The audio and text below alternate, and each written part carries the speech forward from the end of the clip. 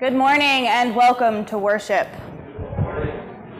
As always, we will be celebrating communion this morning, so you should have gotten your elements at the back of the sanctuary. And if you're joining us at home, feel free to use whatever you have.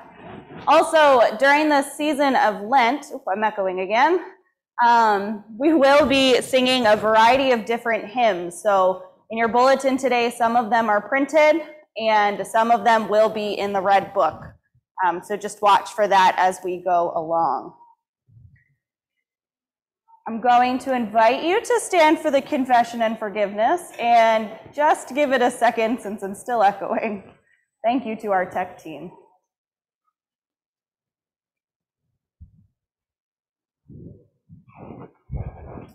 Blessed be the Holy Trinity, one God who looks upon us in compassion, forgives our sin, and heals our lives. Amen. With honesty of heart, let us confess our sin in the presence of God and of one another. We confess our neglect of human need and suffering, and our indifference to injustice and cruelty. God, we confess to you. We confess our false judgments, our hurtful thoughts toward our neighbor, and our prejudice toward those who differ from us. God, we confess to you. We confess our waste and pollution of your creation, our lust for material goods, and our lack of concern for those who come after us. God, we confess to you. We confess the ways we are unfaithful, for our anger, envy, pride, impatience, and dishonesty towards ourselves and others. God, we confess to you. We confess the wrong we have done and for the good we failed to do. God, we confess to you. Have mercy on us. As tender as a parent to child, so deep is God's compassion for you. As high as heaven is above the earth, so vast is God's love for you.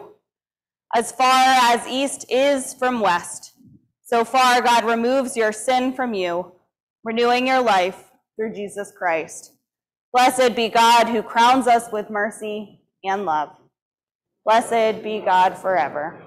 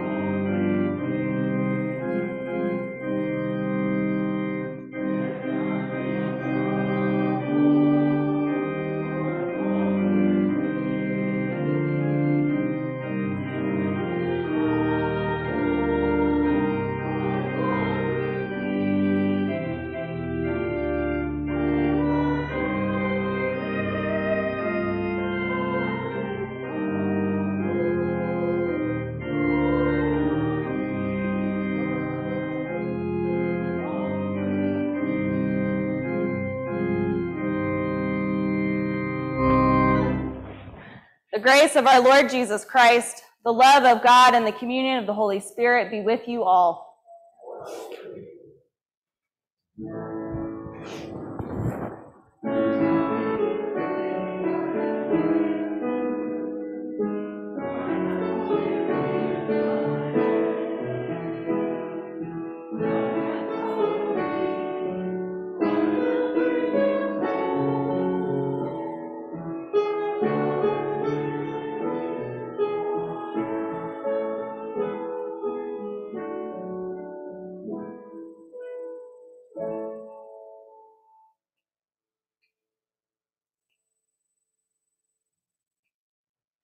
Let us pray. God of the covenant, in the mystery of the cross, you promise everlasting life to the world. Gather all peoples into your arms and shelter us with your mercy, that we may rejoice in the life we share in your Son, Jesus Christ, our Savior and Lord, who lives and reigns with you in the Holy Spirit, one God, now and forever. Amen.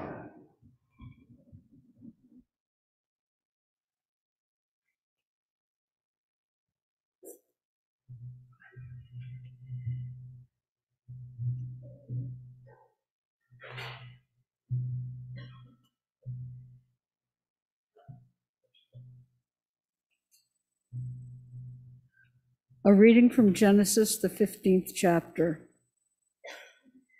After these things, the word of the Lord came to Abram in a vision. Do not be afraid, Abram. I am your shield. Your reward shall be very great. But Abram said, O Lord God, what will you give me? For I continue childless, and the heir of my house is Eleazar of Damascus. And Abram said, You have given me no offspring, and so a slave born in my house is to be my heir. But the word of the Lord came to him, This man shall not be your heir. No one but your very own issue shall be your heir. He brought him outside and said, Look toward heaven and count the stars, if you are able to count them. Then he said to him, So shall your descendants be. And he believed the Lord, and the Lord reckoned it to him as righteousness. Then he said to him, I am the Lord who brought you from Churh of the Chaldeans to give you this land to possess. But he said, O Lord God, how am I to know that I shall possess it? He said to him, Bring me a heifer 3 years old, a female goat 3 years old, a ram 3 years old, a turtle dove, and a young pigeon. He brought him all these and cut them in two, laying each half over against the other, but he did not cut the birds in two. And when the birds of prey came down on the carcasses, Abram drove them away. As the sun was going down, deep sleep fell on Abram, and a deep and terrifying darkness descended upon him. When the sun had gone down and it was dark, a smoking fire pot and a flaming torch passed between these pieces.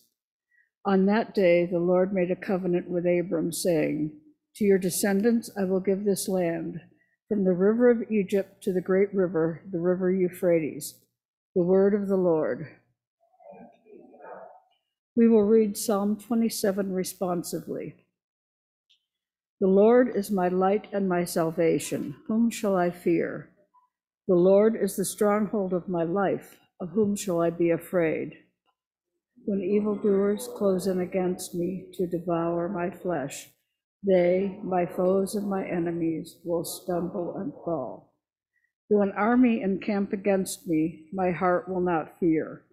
Though war rise up against me, my trust will not be shaken. One thing I ask of the Lord, one thing I seek, that I may dwell in the house of the Lord all the days of my life, to gaze upon the beauty of the Lord and to seek God in the temple. For in the day of trouble, God will give me shelter, hide me in the hidden places of the sanctuary, and raise me high upon a rock. Even now my head is lifted up above my enemies who surround me. Therefore I will offer sacrifice in the sanctuary, sacrifices of rejoicing. I will sing and make music to the Lord. Hear my voice, O Lord, when I call. Have mercy on me and answer me. My heart's message, seek my face. Your face, O Lord, I will seek. Hide not your face from me. Turn not away from your servant in anger. Cast me not away. You have been my helper. Forsake me not, O God of my salvation. Though my father and my mother forsake me, the Lord will take me in. Teach me your way, O Lord. Lead me on a level path because of my oppressors. Subject me not to the will of my foes, for they rise up against me. false witnesses breathing violence. This I believe, that I will see the goodness of the Lord in the land of the living. Wait for the Lord and be strong. Take heart and wait for the Lord. A reading from Philippians, the 3rd chapter. Brothers and sisters, join in imitating me and observe those who live according to the example you have in us. For many live as enemies of the cross of Christ. I have often told you of them, and now I tell you even with tears. Their end is destruction. Their God is the belly. Their glory is in their shame. Their minds are set on earthly things.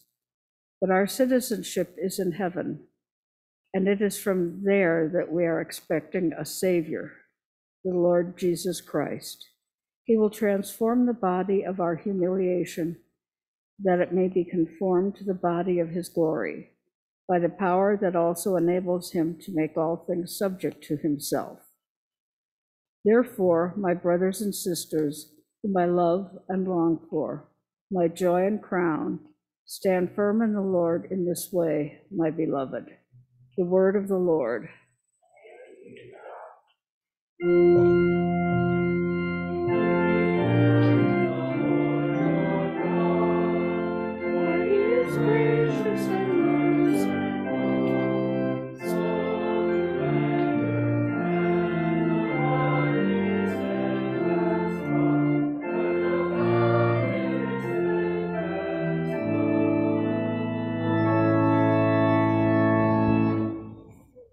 The Holy Gospel according to Luke, the 13th chapter.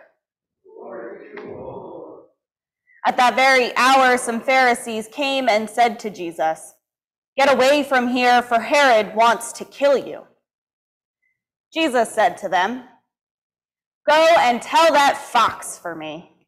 Listen, I am casting out demons and performing cures today and tomorrow, and on the 3rd day I finish my work. Yet today, tomorrow, and the next day, I must be on my way, because it is impossible for a prophet to be killed outside of Jerusalem. Jerusalem, Jerusalem, the city that kills the prophets and stones those who are sent to it. How often have I desired to gather your children together, as a hen gathers her brood under her wings, and you were not willing. See, your house is left to you. And I tell you, you will not see me until the time comes when you say, 'Blessed is the one who comes in the name of the Lord.'" The Gospel of the Lord.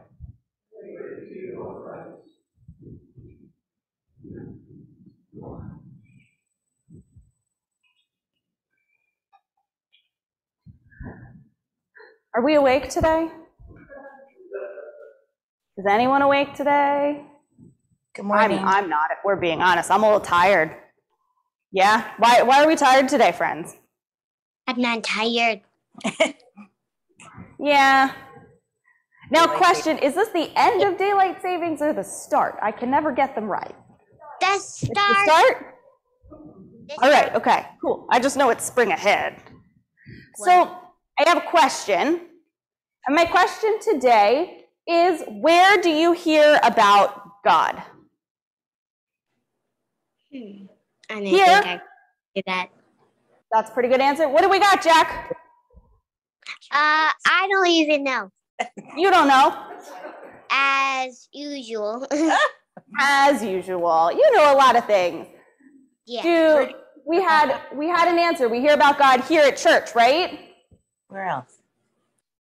Yeah. Do you hear about God in Sunday school? Mm-hmm. Yes. And in church. And in church? Right. Where else do we hear about God? What did you say, Allie? At home. At home? Yeah. Yeah. Anyone else hear about God at home? Sometimes. Mm-hmm. So when you think about God, what do you think? Is there a story or a picture that you think of? No? What does God look like? You know? Where is God? In heaven. God's in heaven. Yeah, God is up in heaven. Do you ever look up at the sky and wonder if the clouds move just right? Maybe you'd see God? No, never? Just me? No, I've never seen God either, but I see God every day in each and every one of you. So I want to tell you, when I was your age, and I still watch it today, let's be honest, there was a show called Veggie Tales. Who's heard of it? All right, Peanut Gallery is very excited here. And the Veggie Tales told Bible stories. Do we know what they looked like? What? What do they look like? Veggie Tales. What do Veggie Tales guys look like? They were vegetables, right? We had tomatoes and Larry the cucumber. Larry the cucumber. Something so silly. But they did a song. And the one day, Junior, I think he was broccoli, he was really scared at night. Have you ever had that happen? You scared during a storm or you have a bad dream? One time I had a bad dream. Yeah, just one time, only once? I'm impressed. Yeah. So they sang this song with Junior. I'm not going to fully sing it, but I'll say the words. And the words are, God is bigger than the boogeyman. He's bigger than Godzilla and the monsters on TV. God is bigger than the boogeyman, and he's watching out for you and me.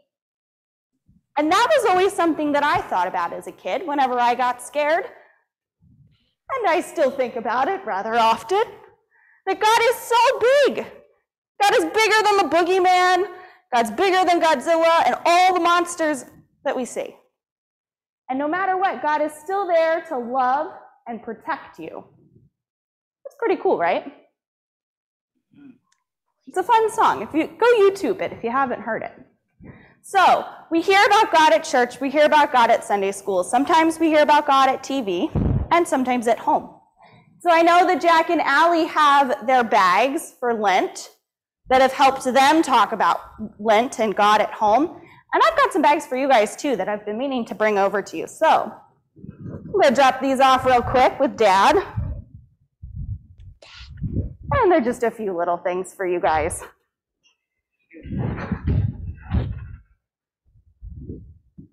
And remember when you're scared that God is bigger than the boogeyman. Thanks for joining in, Jack and Allie online. Say bye. Bye. I love technology. How cool is that? Peace be with you. One of my favorite classes in seminary was called Jesus and Cultural Perspectives. And I went into this class thinking, you know, it's an 8:30 a.m. class, and I really don't want to take it, but it sounds really interesting. Turned out to be my favorite. And on the very first day of class, my professor had us stand up, and he took us on a tour of the education building at the seminary. And we looked at every single piece of art, which is a lot at the seminary.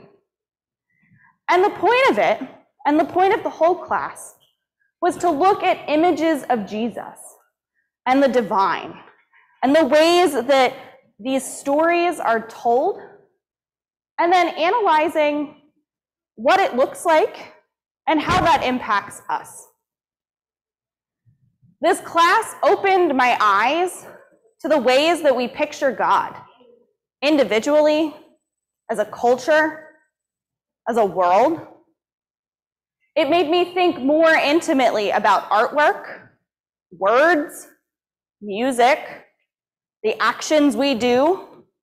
Found a new love for church memes, but also for the fun theology t-shirts that you often see on kids or pastors. See, growing up, when I was the kids' age, I never really liked artwork at church. Just didn't do anything for me. We had that one image, and I'm like, you know, that everyone else thinks that looks like Jesus, but I don't know. And maybe it's because I was watching Veggie Tales, and maybe I thought Jesus was also a tomato, who knows? But that one image didn't help me in my faith.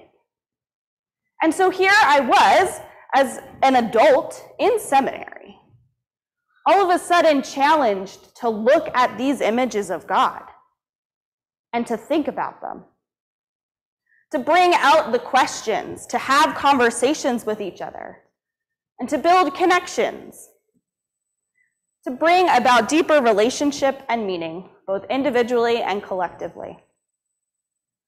And what I grew to realize was that what works for one person doesn't work for others, because we all see the divine differently. See, artwork and images should be plentiful and diverse, because they're shaped by the words and the stories that we tell.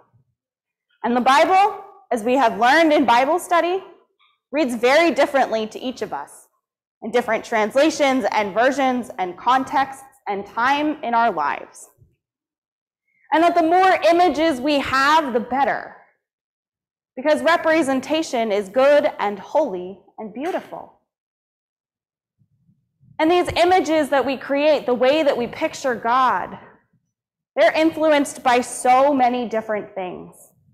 They're influenced by our culture, our context, our experience, our upbringing, our relationship with Scripture, our relationship with God, and how we see and experience God every day. And so I invite you to think about, what are the images of God that resonate with you? Where do you look when you think about the divine? And what images from Scripture grab your attention? For me, I always loved Moses and the burning bush. The thought of standing there, talking to a bush on fire, something so bold.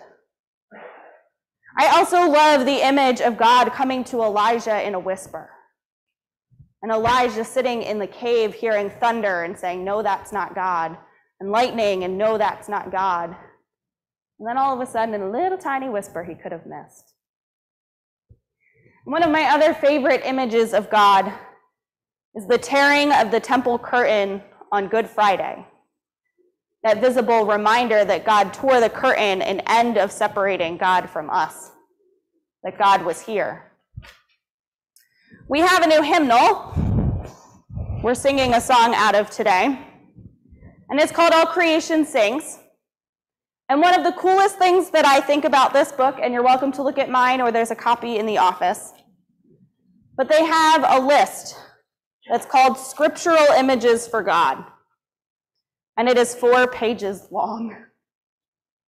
It gives images with the Scripture for God as a quality, as hope and truth, as an element of nature, as dew and morning, rain and sun, as an object, an animal, a woman, a man, an embodied person, a human, and a divine being. So many different ways that we read in Scripture and hear about God. And using these different languages and images is so important because it helps us grow in our relationship with God. It encourages us to question and to dig deeper about who God is and what God does. All at the same time, expanding our understanding of God. So you may have noticed, or maybe not, but worship today gives us different images and depictions of God. Some of it included from me, some of it from Scripture, and most of it in the liturgy from the church. In our confession and forgiveness, we hear about God as a tender parent. In the gathering song, we saw God as a walking companion. In our hymn of praise, we heard about God being with us and bringing us home. Our prayer of the day, God is shelter. Our first reading, God is a shield and a flaming torch. In the psalm, we see God as light, a stronghold, and a helper. In the gospel, we see God as a mother hen. The offering prayer, God is the host of the meal. In our Eucharistic prayer, God is the leader and the guide. In our communion song, God is a lamb. In our blessing, again, we see God as a parent. And in our sending song, we see God as the glue that holds us together. So many different images, and I invite you to look through the bulletin to find them all. But what do they say? To look at our scripture images, God as a shield. I think of maybe someone going into battle and holding up one of those big shields. And to think of God as that shield is something that we hold close to ourselves for protection and safety. I also think about God as light. Light as something that gives us sight and guidance, clarity and awareness. Light also being an image for the spiritual and divine. And also it reminds me that God is bigger than the boogeyman.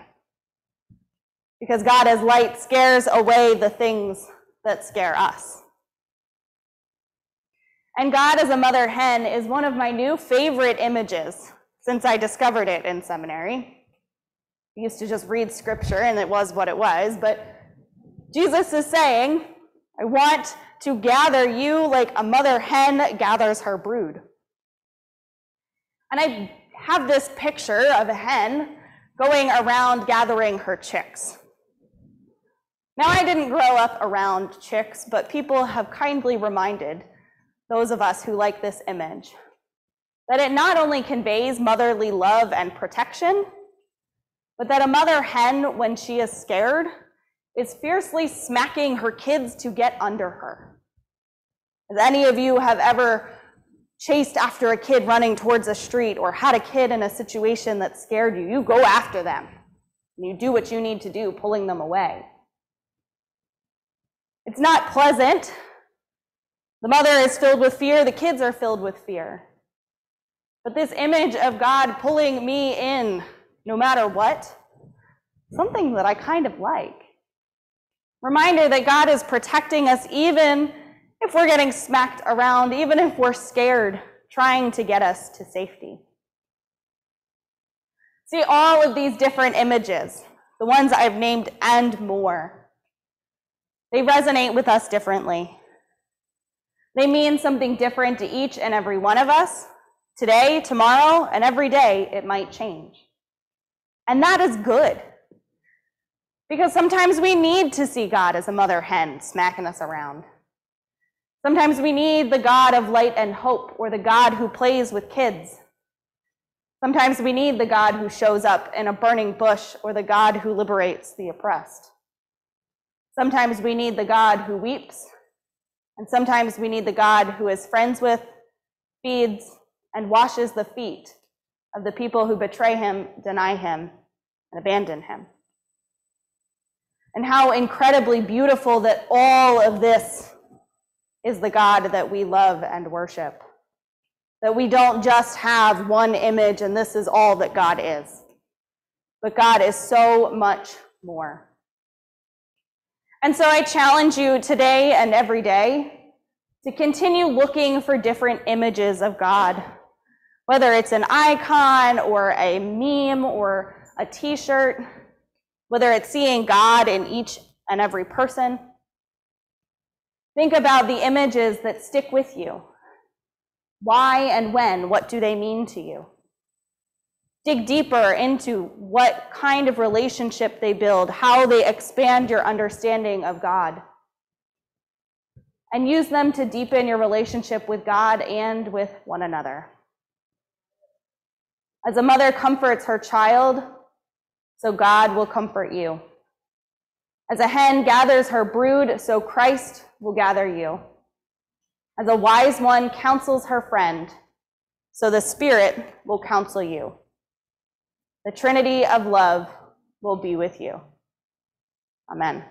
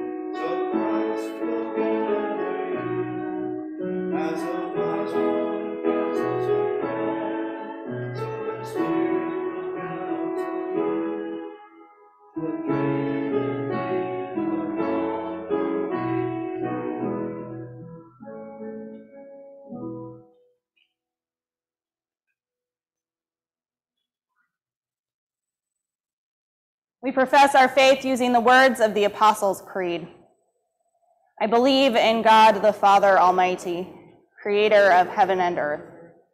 I believe in Jesus Christ, God's only Son, our Lord, who was conceived by the Holy Spirit, born of the Virgin Mary, suffered under Pontius Pilate, was crucified, died, and was buried. He descended to the dead. On the third day he rose again. He ascended into heaven. He is seated at the right hand of the Father, and he will come to judge the living and the dead.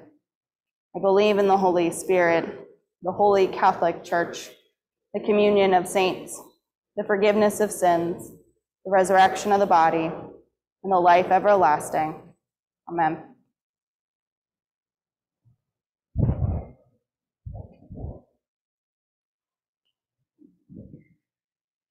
Drawn close to the heart of God, we offer these prayers for the Church, the world, and all who are in need. You gather the Church into a community of mercy and grace. Unify Christians around the globe in efforts to proclaim good news, even in the face of opposition, and to protect those whose lives are imperiled by the gospel. Merciful God, receive our prayer.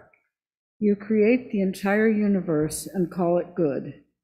Hinder those who would cause further destruction to our planet's fragile ecosystems, and augment the calls of those who advocate for thoughtful stewardship of the earth's resources. Merciful God, receive our prayer. You raise up leaders committed to love and justice.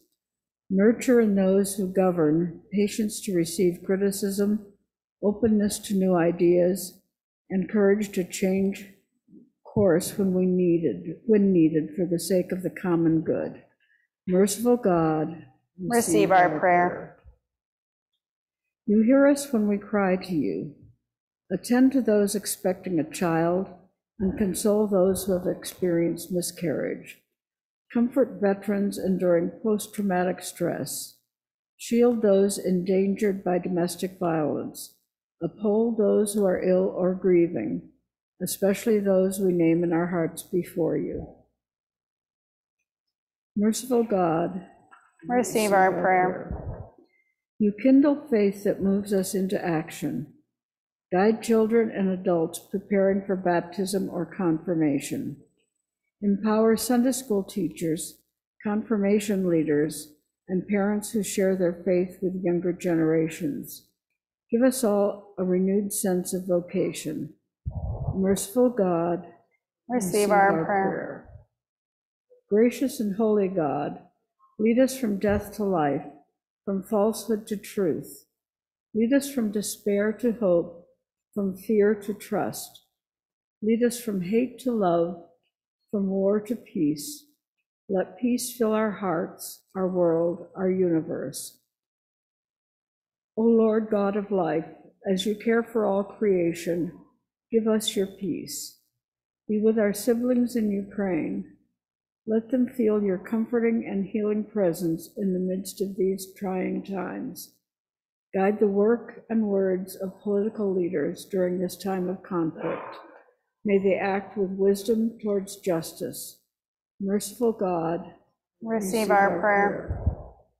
You welcome us into your heavenly realm. We give thanks for those whose labors on earth are ended and who now rest with you. On the final day, gather all of us with them into your loving arms. Merciful God, receive our prayer.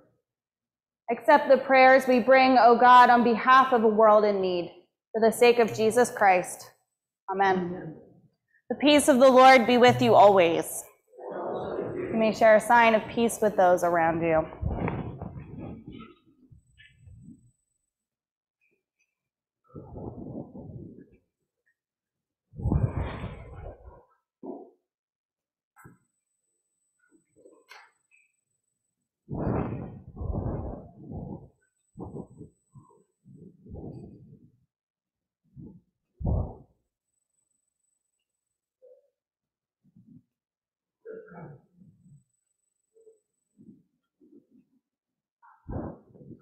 Let us pray our offering prayer together.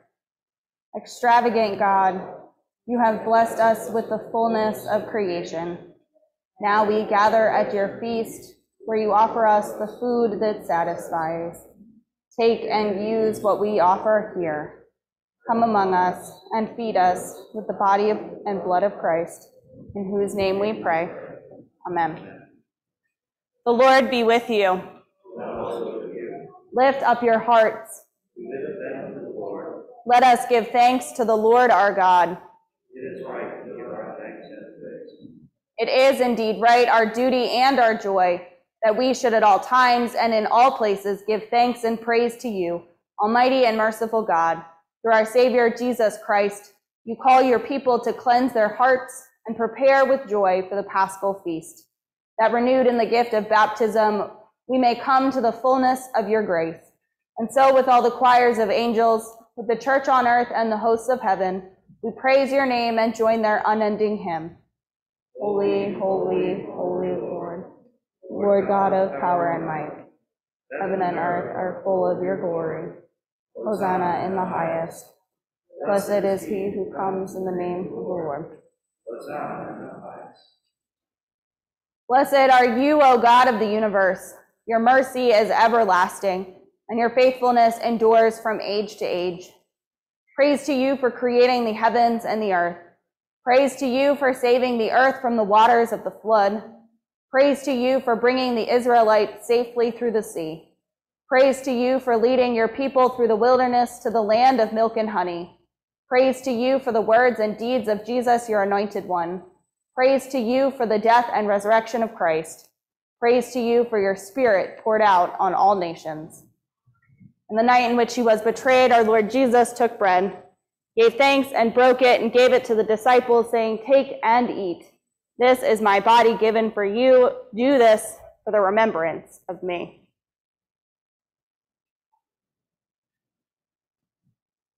Again, after supper, he took the cup, gave thanks and gave it for all to drink, saying, "This cup is the new covenant in my blood, shed for you and for all people for the forgiveness of sin. Do this for the remembrance of me." With this bread and cup, we remember our Lord's Passover from death to life as we proclaim the mystery of faith. Christ has died. Christ is risen. Christ will come again. O God of resurrection and new life, pour out your Holy Spirit on us and on these gifts of bread and wine. Bless this feast. Grace our table with your presence. Come, Holy Spirit. Reveal yourself to us in the breaking of the bread. Raise us up as the body of Christ for the world. Breathe new life into us. Send us forth burning with justice, peace, and love. Come, Holy Spirit. With your holy ones of all times and places, with the earth and all its creatures, with sun and moon and stars, we praise you, O God, blessed and holy Trinity, now and forever. Amen. Gathered into one by the power of the Holy Spirit, we pray as Jesus taught us, saying, Our Father in heaven, hallowed be your name. Your kingdom come, your will be done, on earth as in heaven. Give us today our daily bread. Forgive us our sins as we forgive those who sin against us. Save us from the time of trial and deliver us from evil. For the kingdom, the power, and the glory are yours, now and forever. Amen. The gifts of God for the people of God. The body and blood of Christ given for you.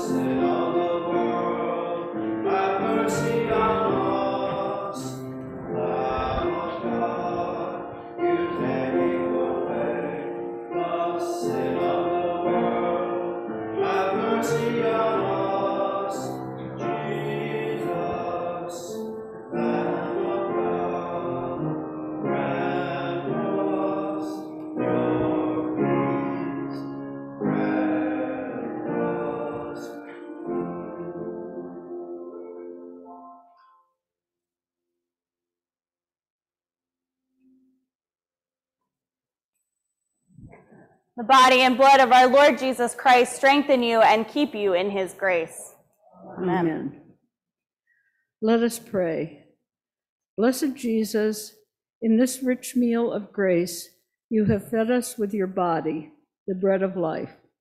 Now send us forth to bear your life-giving hope to a world in need. Amen. You are children of God, anointed with the oil of gladness and strengthened for the journey. Almighty God, motherly, majestic, and mighty, bless you this day and always. Amen.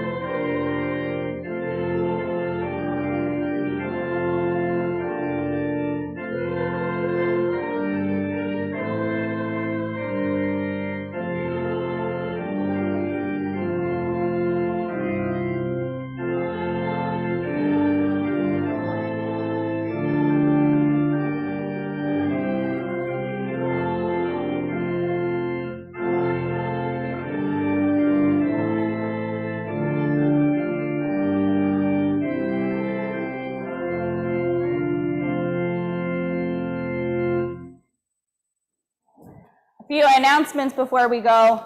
Bible study will be tomorrow night at 7:30 on Zoom. We had a really good conversation last week, so I invite you to join us. On Wednesday, we will have our Lenten midweek service in person and online. If you are joining us from home, the bulletin is available online on our website, and you'll want to bring candles with you. We had a beautiful service last week, so I hope that for those of you who participated, it was meaningful to you. A few other announcements. Synod Assembly for the New Jersey Synod is coming up in May. It is online, May 6th and 7th, and we need 2 members of the congregation to go as voting delegates. Go from your couch. If you are interested in going, if you've never been to Synod Assembly, it's a really wonderful opportunity, especially because you can do it from the comfort of your home. Please let me know, or Joan, our new council president, know as soon as possible if you are interested. Again, it is May 6th and 7th. It is online, and it's going to be a lot of fun. If we have more people interested, you are welcome to go as a visitor, but we do need 2 people to represent us for voting. If you are on council, please sign up for devotions in the narthex. There is a very big sign-up sheet. If you could just pick a month and say when you will be doing devotions. If you're not with us online, you can call the office or let us know. Messenger articles are due this week, so if you have anything that you would like to add, please send that in. And we will continue our collection for Ukraine through the end of the month. Nobody else may have noticed, but from where I can see, we have had so many people come through our door this morning dropping items off.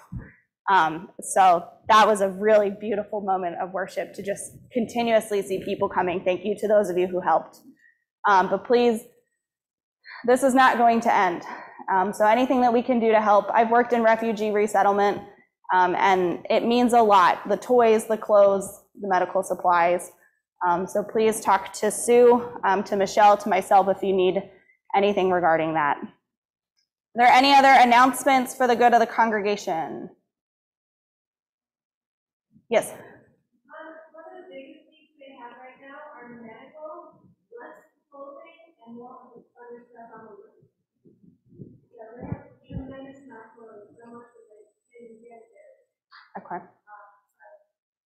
So medical supplies, yeah. Medical supplies are the most needed right now. They also, correct me if I'm wrong, but they are flying those over to Poland to try to get them as soon as possible.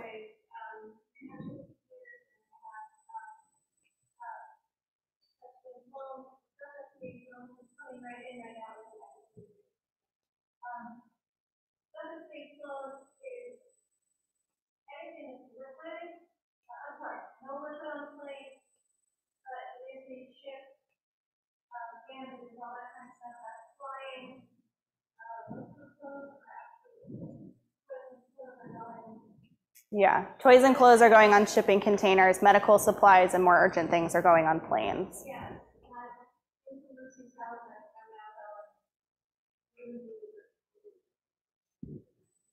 Yeah. I think we're over 10 carloads. I think we're over 10. Well, there's at least 2 or 3 out there.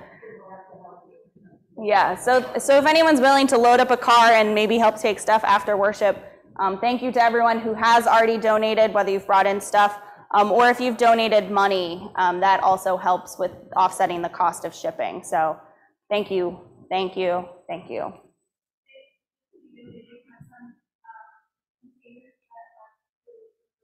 Amazing.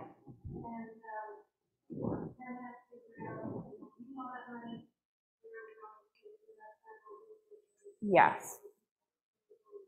Yeah, and Lutheran Disaster Response is also responding. So there's nothing else. Go in peace. Jesus meets you on the way. Run out the door.